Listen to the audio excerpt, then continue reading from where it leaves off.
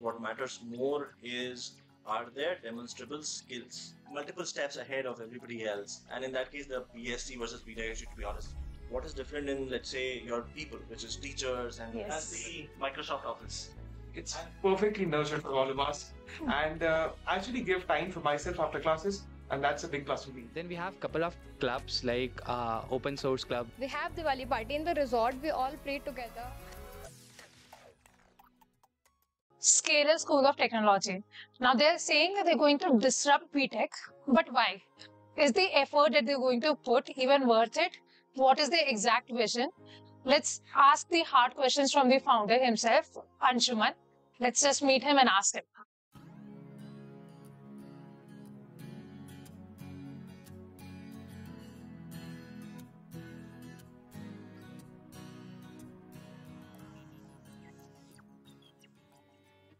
Hey! Hi, Anshuman. Hi. So nice to meet you. Same here. I'm going to ask you a lot of hard questions today. Let's get started. Let's get to the point. Sure, please take a seat. So, Anshuman, you're trying to change how colleges work, about the UG program, something you're doing, right? Can you explain what exactly are you doing? What problem are you trying to solve?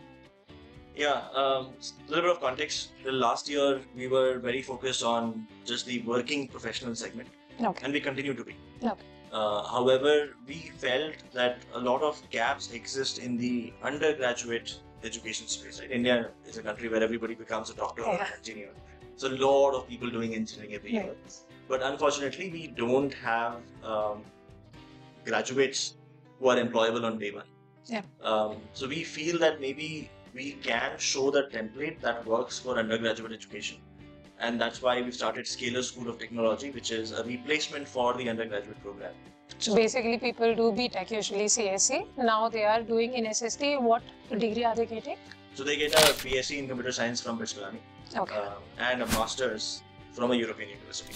Okay. If I ask a very hard question, do you think BSc from BITS is good? At least like with the companies that we work, and these are the top companies in tech, that doesn't seem to matter. What matters more is, are there demonstrable skills that always takes precedence. Okay. So the way the program is designed today, within the program there's a one-year internship, and right from day one there's a lot of focus on building things, and then building things in the real world. So somebody who graduates from the program already has like a 1 year of experience. They already have built very complicated front-end, back-end projects. They've seen scale as well. Yeah. And in that case, I mean, they're in a way multiple steps ahead of everybody else. And in that case, the BSc versus B.Tech, to be honest, does not matter. What matters is what. If I think about it, then I am a B.Tech electronics, then obviously that doesn't even matter compared to the students that you have, I guess. What are you doing differently? Because there are so many colleges, right? If you think about it, IITs, NITs, and I was just talking to a few of your employees, and I heard that few people have left IITs, NITs, like not CS branches, I guess the other branches, but they have still left it and joined the SST. So I wanted to understand that why, like because SST is still very new, but then what are you doing so differently that someone would leave other colleges and join SST? Why? Sure. This is going to be our second intake in the future here, but let me talk about the differentiators, right? And differentiators also I want to split into three parts. What is different in the curriculum and structure? What is different in, let's say, your people, which is teachers and people that you will interact with, and then what is then difference in the career and outcomes that you get post the program. If I talk about the curriculum and structure, the way the program is structured is that the first 1.5 years is where you learn everything about computer science. Okay. Things that really matter. And this starts from day one. So there is no chemistry, no physics, things that probably would not matter to a computer science engineer. You've already done that till your class 12. Okay. You start with what matters on day 0. So 1.5 years, basically whatever is covered in B.Tech of other colleges. Right. Then 1 year of internship. Okay. And post that 1 year, then the last 1.5 years is about specializations. Okay. Where you can choose to study about AI and machine learning, or you can choose to study about what matters for senior engineering. Now that you have a year of experience, you understand now like what is scale, why let's say code structuring is important. So HLD, LLD, all of that. Okay. Got it. Now you have greater appreciation for it. Yeah. And then there is another specialization which is around algo trading. Okay. They're some of the top paying companies in our ecosystem are HFT companies. So what does it take to, let's say, go and work at those companies? Students with just who have studied only for 1.5 years for internship of 1 year. It is hard to get an internship of just 1 or 2 months. Why would they take your students for internship for like 1 year? Actually, if you go and talk to the companies, it's the other way around. So when you only have an internship of 1 or 2 months, what happens is, if I hire an intern, before the intern can become productive, the internship is over. Right. So a person comes in, it takes them a month or two to understand the systems, maybe start doing some tasks, and by the time they can actually start to actually deliver, the internship gets done. Right? So you can't even properly evaluate the person, and they haven't also added anything to talk about in So companies actually prefer to have people for longer duration internships because that helps them ramp up in the system. Plus, they are able to produce some impact in the company, and they're truly able to identify the exceptional versus maybe not so exceptional folks. So 1 year internships actually, in a way, companies prefer. And they are on board with it, like you have already. Okay. Yes, I mean, at Scalar, we have about 9 employer partners. For SST, the companies that have explicitly signed up, that is already in the range of 80 to 100, and these are again the top employer names that you keep hearing about. Okay. They are on board with that entire 1 year internship phenomenon in some ways. And the reason for that is that they prefer to have people for longer periods of time. Got it. So that's one. But the other question is, hey, look, I mean, somebody has only 1.5 years of experience. Why should I prefer that person versus hiring a third year graduate, right? Okay. And the answer there is, look, I mean, the third year graduates spent their first year studying about things which were not relevant for computer science. This is the case in most colleges. Right. So truly you have only 2 years of actually studying CS related things. Right. We have crunched that 2 years to 1.5 years. Okay. Without compromising on depth. Okay. And the one advantage that we have is that for everything that we teach, we have been able to build simulations where you can actually go and try it out. So, for example, when you study about databases, let's say either building a mini database yourself from scratch, which is let's say building an in-memory database which can handle transactions, indexing, etc. You can build that inside our ecosystem. If it is about writing complex SQL queries, you can also write that inside our ecosystem. All of that you can do, and you get immediate feedback for. Okay. So it becomes easy for you to learn really, really fast. Right. So the iteration cycles are as such where in that 1.5 year, our average graduate does a lot more than, let's say, a regular graduate. Okay. Just so I can give you a few more examples. We teach front-end and back-end. Now the sample project in front-end is building a Google Sheet. Okay. Now, building a Google Sheet is a decently complex front-end project, which let's say an SD2 in a company would be required to do. Reason being that when you're handling so many text boxes and there are so many updates happening at the same time, the way you handle repaints, etc., decides how laggy your page is or whether it is actually snappy or not. Okay. Now that's something that's not expected of a SD1. Right. But these folks go and build it.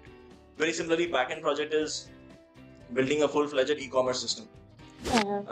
That at high quality, again, like a regular entry-level person would find very hard to build. These guys build it as part of the curriculum. Okay. So that sets them apart. Got it. And in terms of curriculum, so I heard you talking about AI/ML like in the last year and about front-end and back-end development. Also, do people learn, say, SRE or DevOps or other topics that are related to software engineering? Do they learn that as well? Yeah, so in the specialization, specialization that I talked about for senior engineering. Correct. So there you learn about system design, you learn about low-level design, Okay. and then you also learn about, let's say, certain, for example, things like CI/CD pipelines. Yeah. Or what are the right practices to make sure that your code doesn't have security holes. So cybersecurity to some extent. Okay. So there are those elements as well, which basically is needed for you to be a full-fledged senior engineer. Correct. Okay. So that's part of the curriculum there. Okay. That was the first part, was the curriculum and structure. Okay. The second part is people. Now in people, one of the things we notice is that in medical science, you have doctors who teach, right? So they practice, they learn, they teach. In our college ecosystem, you'll find mostly professors teaching. They don't have hands-on experience themselves. We feel that's broken. And Hence, in our case, all 100% teachers, they are people who come with proper industry experience. For example, right now for the cohort going on, there are 4 subjects happening in parallel. The person teaching, so one of the person has been a senior engineer at a company called as Media.net, Direct one of the person has been a senior engineer at Snapdeal and then has been a tech lead at Scalar. That's the person teaching them programming. One of the other person has been a web developer himself and then he's teaching web development course. Okay. And then we also have a creator module for which actually Mohak Mangal, who is also a YouTuber, is helping us with the content and some lectures. All right. So people with the industry experience are teaching essentially. Second thing is we feel that the role of seniors is very important. And seniors might or might not be incentivized in general to give you enough attention. So we have a role of batch success managers. These are people again who are junior engineers. They live in the campus. Okay. And every batch success manager is responsible for a set of 40 to 50 people. Okay. Their success in life is their responsibility. Okay. So every day doing labs, making sure people are able to solve assignments, their success in the contest, it is their responsibility. So you just talked about the campus. I have heard a lot from you, but now can I meet the students and come to know about their experience? Can I go to the campus? Absolutely. You're most welcome to. Let me take you. Sure. Also, I'm intrigued that most of the colleges are in cities like outskirts and all. So why Bangalore? That's a good question. Let me show you something. You see that? Yes. That's the Microsoft office. And like there are offices all around us. We're in the middle of all companies. Correct, yes. And what that does is that now we have access to all kind of techies who can be in the campus. Correct. For example, we have teachers who are also techies. We have mentors who mentor students one-on-one. They're also techies and then they go to the campus. Correct. We have the head of technology or like heads of companies who come and visit the campus and spend a day there. And then we have CTOs and heads of companies who also come and spend a day in the campus. For example, we had Amod, who was the CTO of Flipkart, right now the founder of Udaan. Okay. We had Bhavin Turakia, he's the CEO of the Direct Group. Before we get to the campus, one last question. What is your favorite memory of SST so far? I'm just sitting with the students and solving a puzzle with them. We spent one entire night going over a bunch of programming questions and puzzles and we solved them together. And the reason why that is very fond memory is because I see that as something that we didn't have in college. We didn't have our faculty coming and helping us and encouraging us to go and participate and compete outside. Correct. And helping us in the process. I'm very happy that these students are getting that. True. And if at all these students come and go and become better engineers than me or everybody else at Scalar, then we would consider ourselves to be successful. It's not a game, it's a rich thing.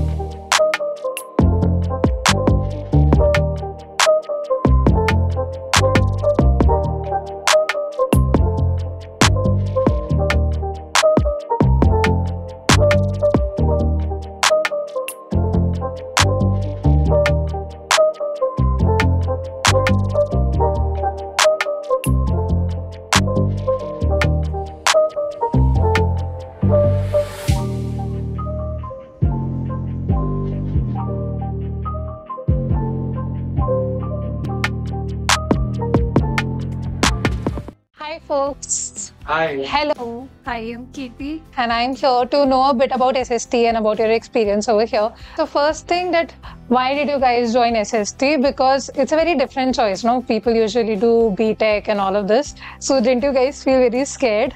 And why this firstly, and how did you guys convince your parents? Who's going to answer this one? Okay. Okay, so why did I join? It's because of the curriculum. The curriculum here is very good and very different from the other colleges. Okay. Teaching us what is required on the industry level. And how I convinced my parents, it was a bit difficult in the beginning. Okay. But After that, when we had a problem, the counselor and father, sir, they were convinced that yeah, the curriculum is really good and we can join it. Nice, nice. What about you guys? How's the experience going so far? The experience has been full of curiosity, I would say. In the past 3 to 4 months, as someone who's never coded before, it was something very unique to me, right? Okay. Learning something totally from scratch, learning Java, CLI, even Python, and now data structures. It's pretty fast-paced, but I'm loving it here. Nice. Yeah. So can you say that the schedule is a bit hectic? I wouldn't say it's hectic. It's perfectly nurtured for all of us. And I actually give time for myself after classes, and that's a big plus for me. Nice, nice. What is this? This looks very cool. What is it? It's called Spot Micro. We are making a robotic version of a pet dog. So Oh, built the framework and those skins all in that 3D printer. And we're trying to put life in it through robot operating system and all that. looks very cool. भाई ICPC के बारे में बताना. Oh, is it?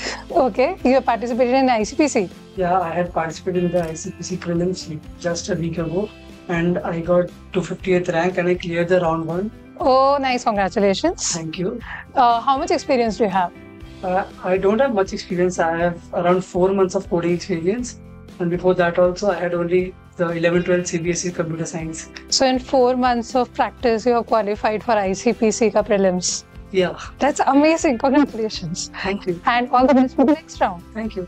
But nice meeting you guys. Thank you so much for all the info and see you. Now that we have seen their college, I feel we should definitely visit their hostel, because we all know hostel plays a very, very important role in anyone's college life. We should directly talk to the students and understand their experiences of their hostel life. Hi, folks. Hi. Hi, I am Keerti, and you are? I'm Shruti Verma. Hi, Om Mishra. Nice to meet you. That's Nice cool. to meet you. So, how's it going? It's going well. Like, I have just arrived from Macro campus. So, actually, I wanted to know, because in the macro campus, I saw everyone studying very seriously. Is a scalar making you study all the time, or do you have like a after college life or hostel? I mean, it may look like that, but it's really not. We really enjoy here, have couple of activities to engage with. We have gym amenities, which we extensively use. Then we have couple of clubs like open source club, which I am really a part of. And like couple of students here are also building attendance app for the entire Scalar School of Technology in the open source world, while others are getting themselves started for the GSOC 2024. While there are other clubs as competitive programming, TEDx, and there is also eCell in Scalar School of Technology, which is just getting started. But this is all study wala things, GSOC, open source, TEDx. There's no musty happening over here or what? No, it's not like that. After classes, we have a pool table, foosball table here. We all play here together, and we have amphitheater here. We all jam around Diwali. We have Diwali party in the resort. We all play together, light up diyas there. And also we have here cultural club, media club, and sports club. Thank you so much, guys, for Thank you. telling me all of this.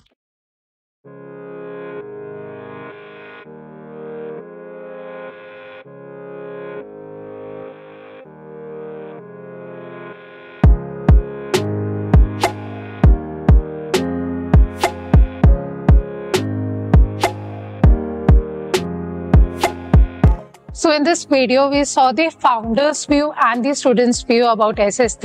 It definitely looks very interesting, different, promising. What do you guys think? Let me know in the comments. And also, I'm leaving a link to SST in the description. Share it with folks who would like to know about SST and anyone who would be interested to know about this. And see you next time. Bye.